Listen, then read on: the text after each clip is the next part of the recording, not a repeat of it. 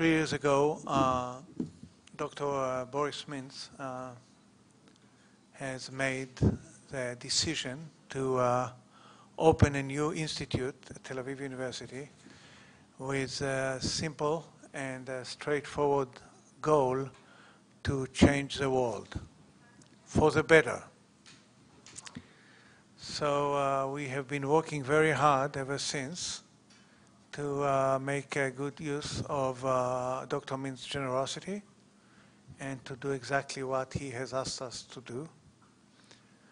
One of the areas where we are making very interesting and significant progress is precisely in the field of helping poor farmers around the globe. Together with the MANA program in life sciences and some other entrepreneurial forces at Tel Aviv University. But really thanks to a group of very excited, wonderful students of ours, we have made serious progress in contributing knowledge and just know-how into this area. 2 years ago, Dr. Mintz decided to add to the package an annual prize that will be awarded to a person who combines academic prowess with impact on the ground in a direction that can be shown to have actually literally helped real people. People who know me know that I always complain that academia doesn't do enough of a good job helping people for the reason for which it exists. So here we are trying to change the course of history and to get academia to be more helpful to real people who need real help. So lucky we are that this year, after a long and somewhat technical, somewhat tedious process of selecting the awardee of this new prize, we have had, I must emphasize, a group of incredibly exciting nominees from the best universities in the world, a committee of international experts, not experts from here, from different universities around the globe, has picked Professor Michael Kremer from Harvard to be the awardee of this year. And it's wonderful because one can hardly think of a person who has contributed in such a way to exactly this topic that we have been making some progress on, namely helping the poorest of the poor through technology and different aspects of know-how to deal with health issues, to deal with education, and as he calls his lecture today, digital agriculture in the developing world.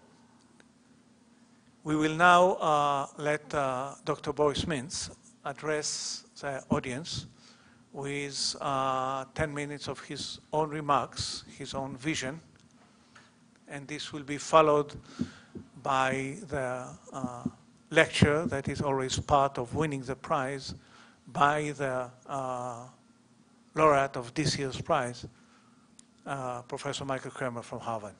Dr. Min, thank you.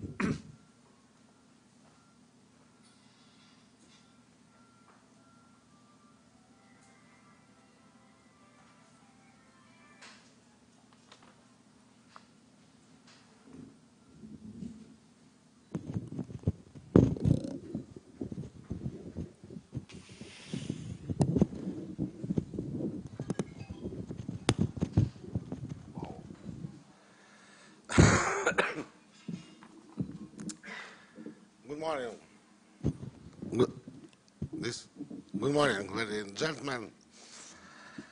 I'm very glad to greet all the members of the Advisory Board and the International Academic Community and all the associates of the Institute and University.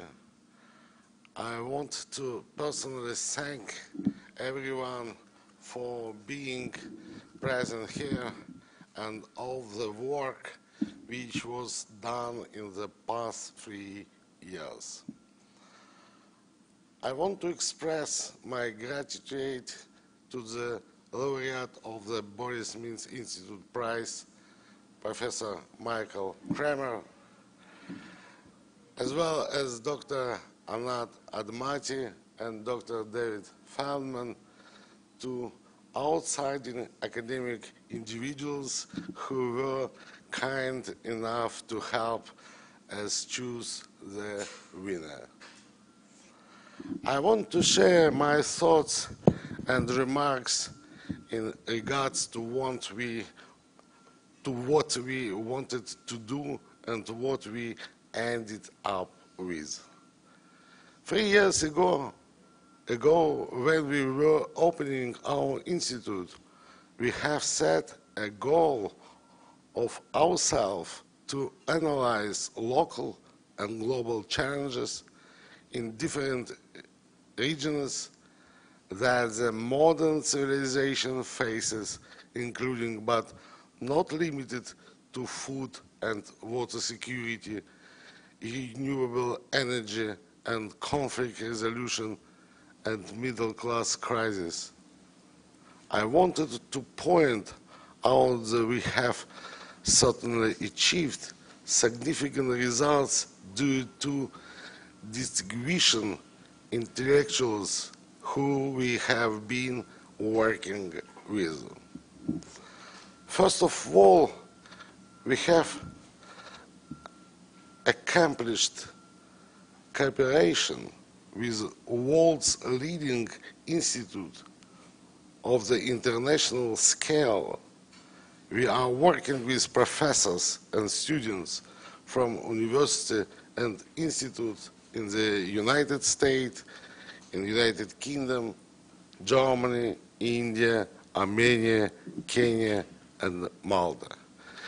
It is important to notice that the research of global challenges is possible only on the basis of united international experts from all around the globe. We were starting here in Israel 3 years ago and already advanced through session in Finland, where we discussed the developing system in 2007, on Malta, debating the challenges of desertification and extraction of fresh water, where we have laid a foundation towards future partnership between BMI and Malta University. And there in Georgia and Armenia, talking about small transition economies, looking at the example of two similar countries in the size and location. Apart from every year we have session here at Tel Aviv University, after the session of our institute, where we release reports which include recommendation for policy markets. Also, starting from last year, we award prize to outstanding researchers who have devoted their academic life to solving global challenges of humanity. And the first one went to Professor Jeffrey Sachs, a unique scientist in the scope of economics from the University of Columbia. Today, we are gathered to award the prize to our distinguished guest, Professor Michael Kremer from the University of Harvard, for his remarkable work in the field of inequality and poverty reduction. From the moment when the Institute was established, the palette of global issues has just expanded. Humanity went from post-industrial economy to the innovative economy, the consequences of which have been studied fragmentarily and superficially, which on its own is a global challenge. The challenge of the economic system is occurring at the same time as the change in generations, from generation X to generation Y, which have absolutely different culture code and values.